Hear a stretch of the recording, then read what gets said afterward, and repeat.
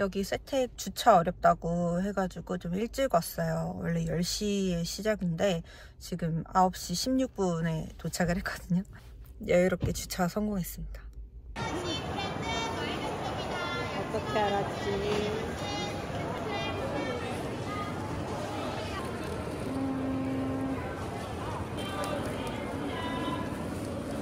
양고기가 왜 더 싸지? 아니었던 것 같은데? 저희 양고기 뚱캔으로 12박스. 12개. 네네네네. 12박스. 봉투에 담아서 드릴까요? 그냥 가져가시는 게 나을 것 같아요. 네네네네. 68만 4천 원 결제 네. 먼저 도와드릴게요.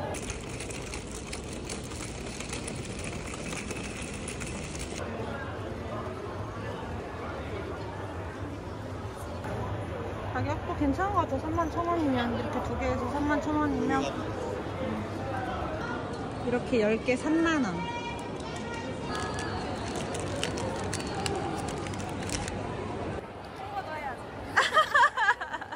잘 먹을까요? 아, 저희 집엔 잘 먹었어요. 아, 그래요? 오늘도 잘 먹었습니다. 네, 알겠습니다. 여기까지예요.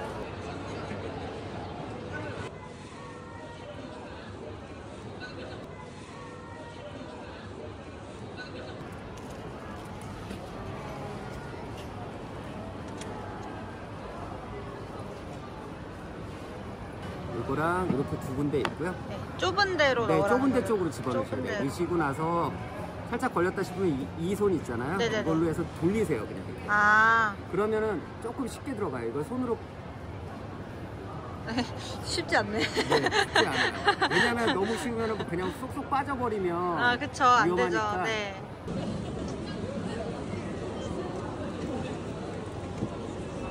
너무 귀엽다. 23,000원이고요. 좀 더 화려했으면 좋겠는데 더 왕비처럼. 이야.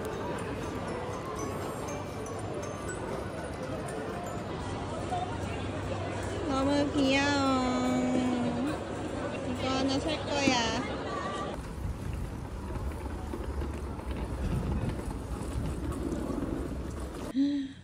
이상해. 너 거가 있는 것 같아.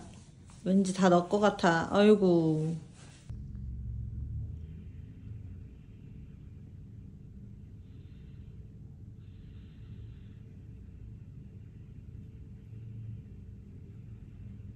야, 뚱땡아. 오랜만이다.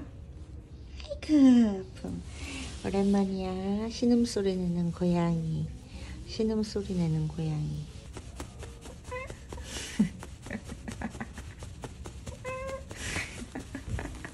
아이 좋아, 아이 좋아, 아이 좋아, 아이 좋아, 아이고 너무 좋아, 너무 좋아, 너무 좋아. 어쩜 이렇게 좋아? 아이고 좋아, 아이고 좋아, 아이고 좋아, 아이고 좋아. 안돼, 뭐네, 우리 뭐네. 안돼, 안돼, 안돼. 여러분, 궁팡에 다녀왔습니다. 이리 와. 아, 진짜 힘들다. 너 거 같아? 귀여워. 날씨도 추운데 아침부터 가려니까 힘드네요.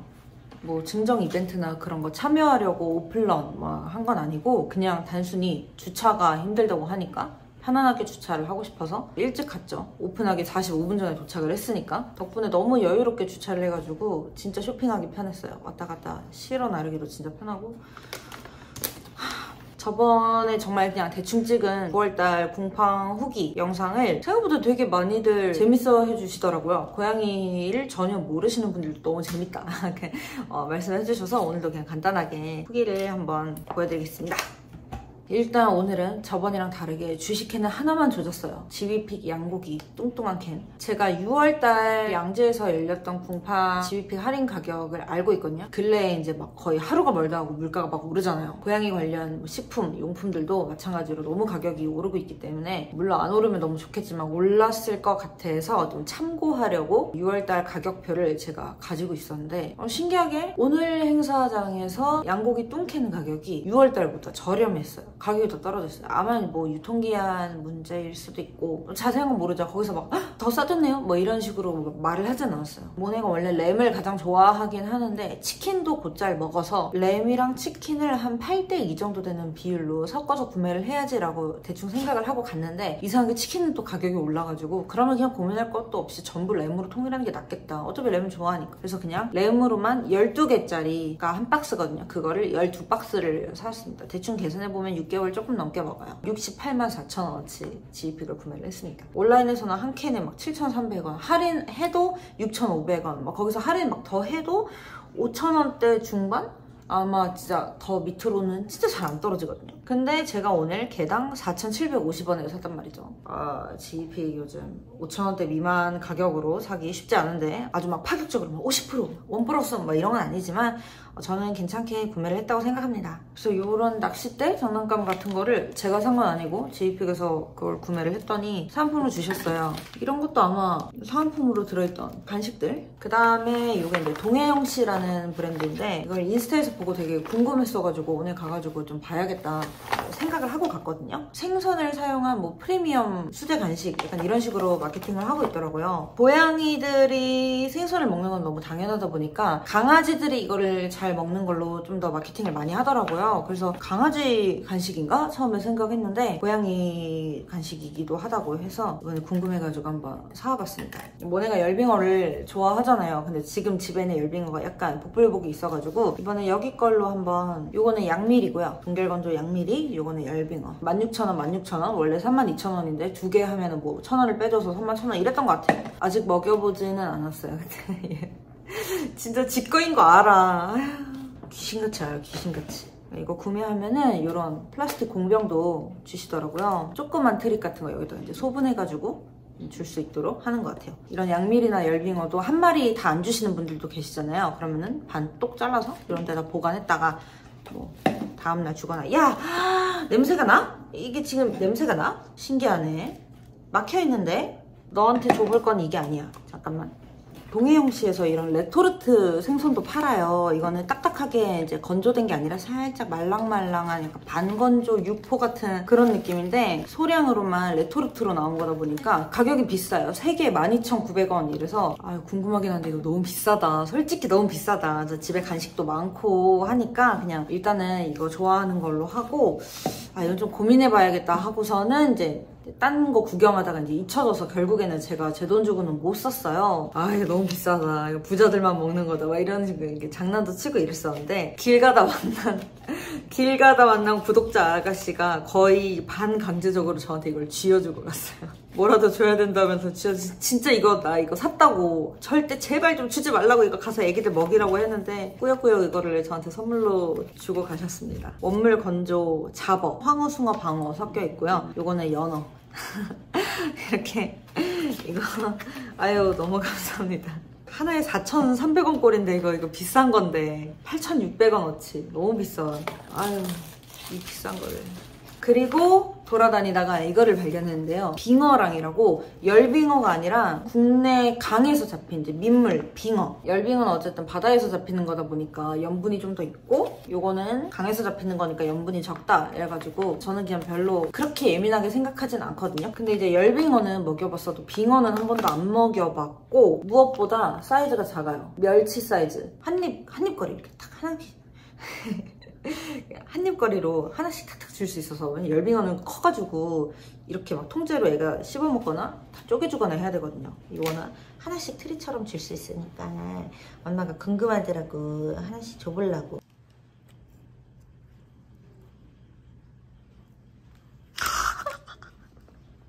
야, 빙어 먹어봐. 어디야? 빙어 먹어봐. 빙어 망했어요. 빙어는 실패. 뭐 고양이 집사들은 뭐 일상이죠. 그러면은 비싼 거 한번 가봅시다. 원물 건조 연어. 그 내추럴 키티처럼 완전 말랑말랑한 그런 건 아니고요. 진짜 딱 반건조 육포. 뭐 이상 설명할 방법이 없네.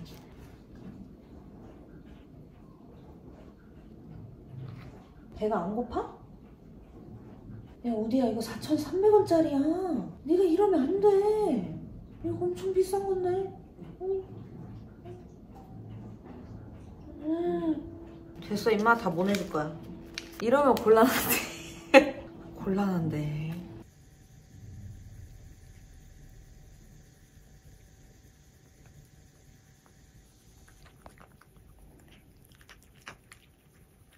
어디야? 열빙어?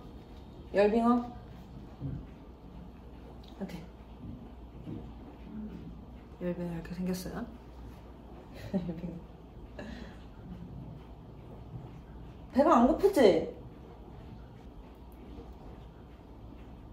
괜찮아요. 모네가 먹으면 되기 때문에 나는 괜찮아. 그리고 캣젤립의 파우치 1+1 해가지고 한번 사봤습니다. 이 캣젤립의 알바생분이 저희 또 아가씨여가지고 길 가다가 붙잡혔는데 이 토끼로 추천을 받고 토끼 1+1 2개 파우치 사봤고요. 이 캣젤립에는 독일 브랜드인데 유럽 파우치 좋아하는 애들은 잘 먹는다고 하더라고요. 근데 저희 애들이 유럽 파우치 잘 먹어요. 캐치파인 푸드 잘 먹거든요. 근데 하여튼 좀 이슈가 꽤 있어가지고 먹이지 않아야겠다 해서 이번에 캣파푸를 막 이렇게 사진 않았어요. 캣파푸가 그래도 궁팡할 때 되게 가격이 좋거든요. 거의 반값 진짜 확 후려쳐버려가지고 좋긴 한데 여튼 그렇습니다. 이 캣젤립에는 그래도 먹여볼 거예요. 그리고 테라펠리스도 애들이 잘 먹는데 테라펠리스 솔직히 너무 비싸요. 오늘 궁팡에서는 평소보다 조금 더 가격이 괜찮았던 걸로는 기억을 하는데 이미 GEP가 훨씬 더 괜찮은 가격에 잔뜩 샀기 때문에 둘 다 되게 좋아하지만 사지 않았다. 가격이 너무 못됐다. 가격이 못됐다. 닥터 페트라라는 브랜드의 이 대나무 칫솔 한번 사봤습니다. 이게 대나무 칫솔이에요.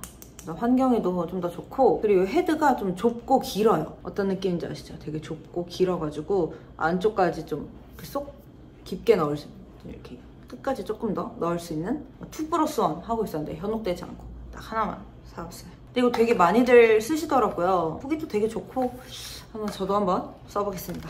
그리고 여러분이 지금 모네가 빗질하는 걸 되게 좋아해요.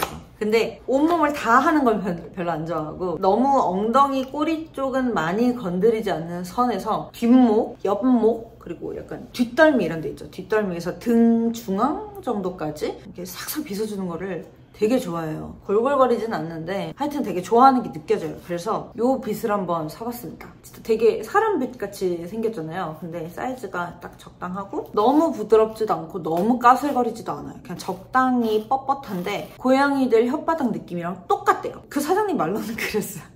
이 정도면은 모네가 좋아하겠다라는 느낌이 딱 왔어요. 한번 사봤습니다. 가격이 싸진 않았어요. 25,000원? 되게 좋은 돈모로 뭐 어쩌고저쩌고 해서 역시나 써보고 생각하는 걸로. 엘라미고 펫 브러쉬입니다. 미니 핀 브러쉬. 이거보다 큰 것도 많았고 이게 제일 작은 거였어요.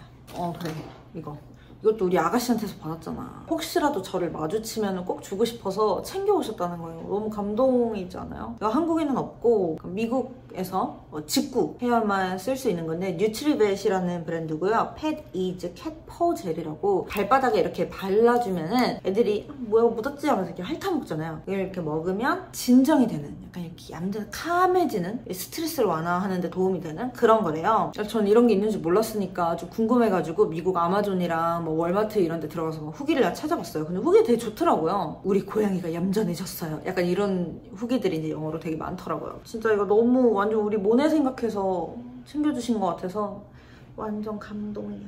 감사합니다. 이거 너무 귀엽죠? 이거 안경 닦기예요.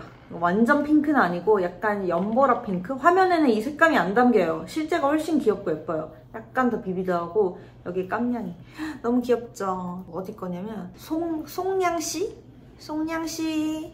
그리고 우리 결국 이거 샀잖아요. 모넬로 이거 캐도크 유리에다가 붙이는 거. 이거 4개 이거 3개 이렇게 구매를 했고 할인이 많이 들어가서 좋더라고요. 이거 다 해가지고 16만 5천원 16만 5천원 나왔습니다.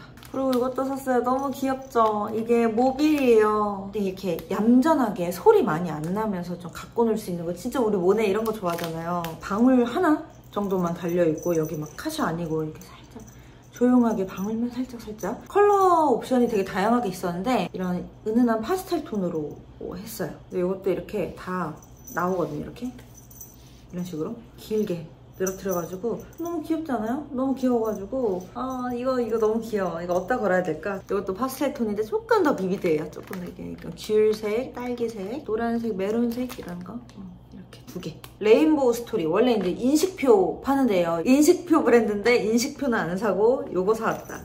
이게 너무 귀여웠다. 15,000원. 15,000원이었어요. 15,000원. 이거 네 스타일 아닌데 이거? 너 요즘 취향이 바뀌었나봐. 모네랑 좀 놀더니 지렸지? 약간 자극이 약하지? 넌 좀 더 고자극이 필요해.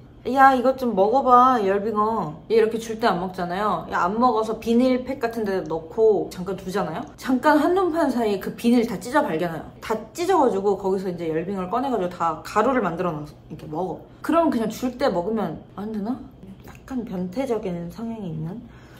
그리고 되게 유용한 거를 하나 사봤습니다. 마스코트라는 브랜드에서 보시다시피 네카라입니다. 누빔이 좀 들어가 있는 천이거든요. 지금 모네가 펠트로 된 거 쓰고 있잖아요. 물론 펠트를 이길 수는 없겠지만 충분히 굉장히 가볍고 네카라를 이렇게 하고 나면은 밥 먹을 때 조금 불편하잖아요. 아니면 여기 다 묻히고 건식이면 몰라도 습식은 다 묻히니까 밥 먹을 때마다 지금 모네 네카라를 제가 풀어준단 말이에요. 풀고 밥을 먹고 나서 다시 채워주고, 요거는 이렇게 네카라를 한 채로 여기를 이렇게 접어줄 수가 있어요. 이 찍찍이를 뒤통수 쪽에다가 두고 이렇게까지 접을 수 있어요. 이렇게 접어주면은 밥 먹을 때 전혀 문제가 안 되잖아요. 입이 여기까지 나와 있을 테니까. 그래서 본인도 밥 먹기 편하고 다 먹고 나면 이렇게 딱 풀어주면 되잖아요. 아, 이거 너무 유용하겠다 생각이 들더라고요. 가격도 이게 10,000원이었어요. 괜찮죠? 하늘색도 있고 그레이도 있었는데 역시 우리 모네는 핑크. 물론 단색이었으면 더 좋았겠지만 그런 건 지금 유용함 앞에서 따지지 않기로 했습니다. 그 다음은 이게 플러피 팻이라고, 이것도 저 진짜 오래된 구독자 아가씨가 선물로 주셨어요. 너무 귀엽지 않아요? 이거 완전 감성템. 돌고래예요. 돌고래인데 캣닙이랑 마타타비에 좀 절여져 있는, 캣닙 장난감이죠. 캣닙 쿠션 이런 건데 좀 예쁘게 생긴. 근데 콕 집어서 우디 거라고 해주셔서 좀 좋았어요. 물론 진짜 안 그러려고 노력하지만 이제 모네가 조금 더 이제 아프기도 하고 해서 뭔가 엄청 모네를 애지중지하고 더 조심하고 이런 게 있잖아요. 그래서 저희 입장에서도 절대 우디가 뒷전이 되지 않게 하려고 되게 노력을 하긴 하는데, 이거 우디 선물이다, 우디 갖다 줘라 하니까 뭔가 참 약간 좋았어요. 그런 좀 색다른 느낌으로 좋았어요. 너무 감사하고. 일로 와. 자. 일로 와.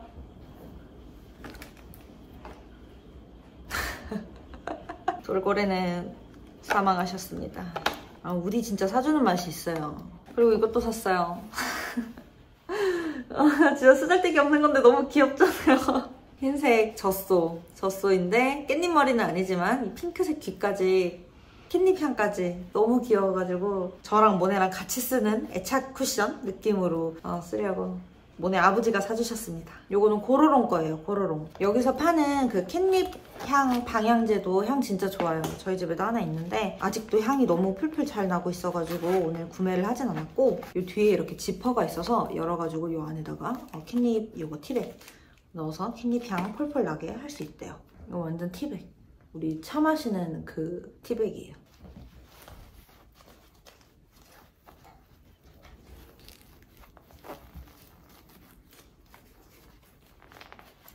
원래 정가 25,000원인데 12,000원에 팔더라고요. 뭐야?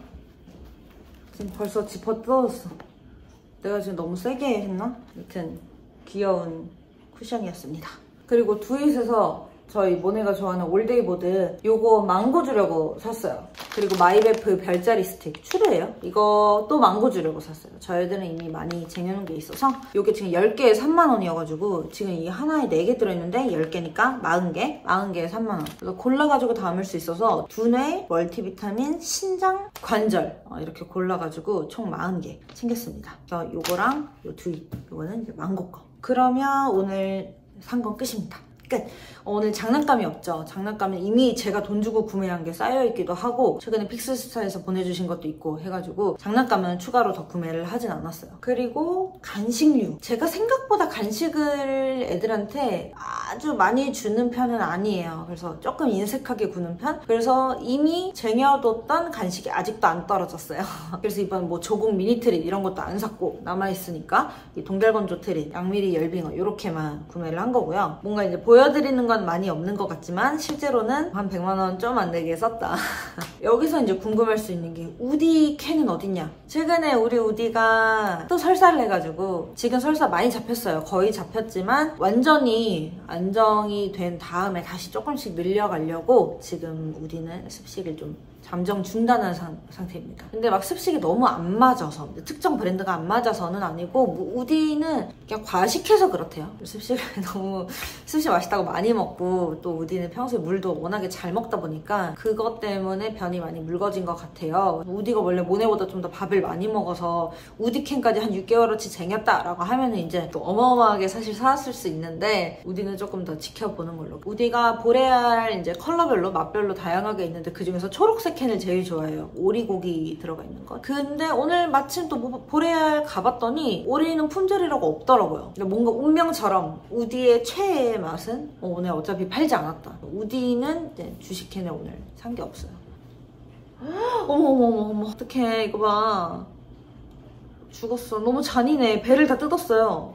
그럼 이제 여기 다시 정리하고 우디가 안 먹은 요 열빙어랑 요 빙어 이거 이제 갖고 올라가서 한번 보내줘 볼게요.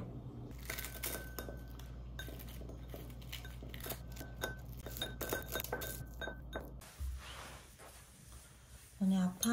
응. 아유 아파. 아유 아파. 맛있는 거 먹고 우리 기운 내볼까? 우리 모네가 좋아하는 열빙어 먹을 수 있겠어? 먹을 수 있겠어? 먹을 수 있겠어? 먹을 수 있겠어? 먹을 수 있겠어? 응.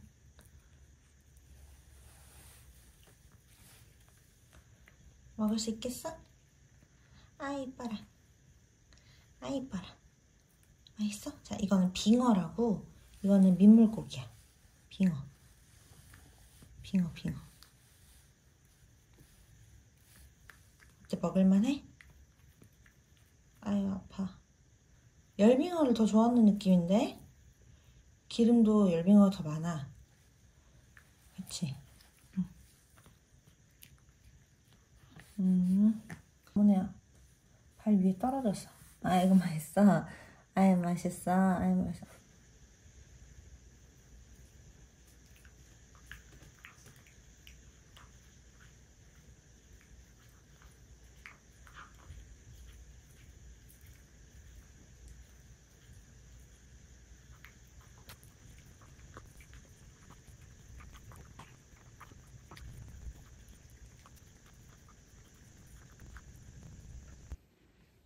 고객님 압은 괜찮으세요?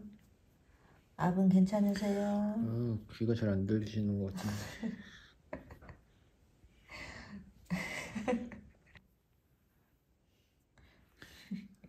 V라인 부럽다.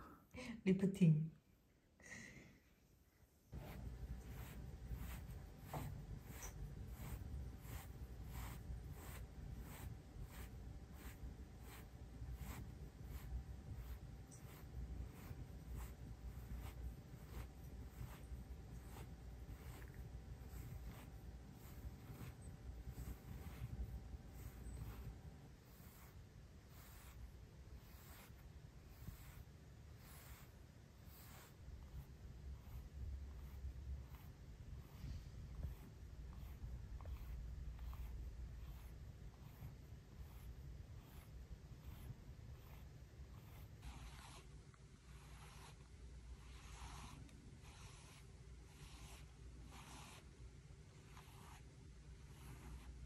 야, 엄마 거기 올라가는 거 맞들리지 말랬지.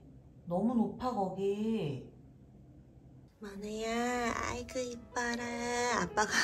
아빠가 이불 덮어주고 갔어. 아이고 이뻐라. 아이고 이뻐라. 아이고 이뻐라. 훨씬 괜찮아졌네 그래도. 아이 이뻐라. 큰 붓기는 하루 만에 가라앉았어요. 아이고 고생했어요. 안약 넣고 맘마 먹자. 아이 이뻐. 아이 이뻐. 어쩜 이렇게 이뻐.